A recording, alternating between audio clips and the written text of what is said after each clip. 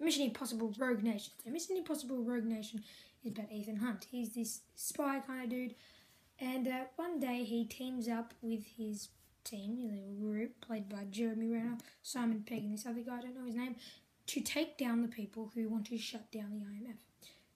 That's the plot, and there's some other little,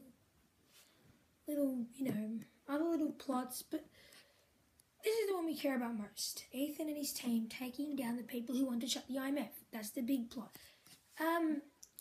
Now, Mission Impossible Rogue Nation. I have not seen any of the Mission Impossible movies. But I've seen this one, but not the other ones. I want to see Ghost Protocol really bad, but the other ones I don't really care about seeing. All I know is they're really action-packed. And Tom Cruise is just pulling off an awesome stunt in all of them.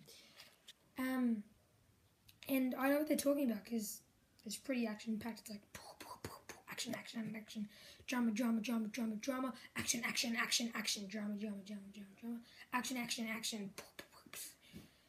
And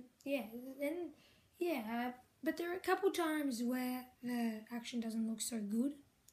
Like when a car's flipping over, it doesn't look too good.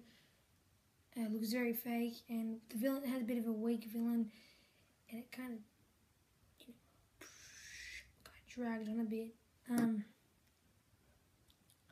But yeah, the movie, it's a very long movie, but it gets you intrigued the entire time with the action and all that. Tom Cruise at the start with the plane thing, that was just freaking cool, man. Like, how can he do that? Like, he actually did that. Like, what?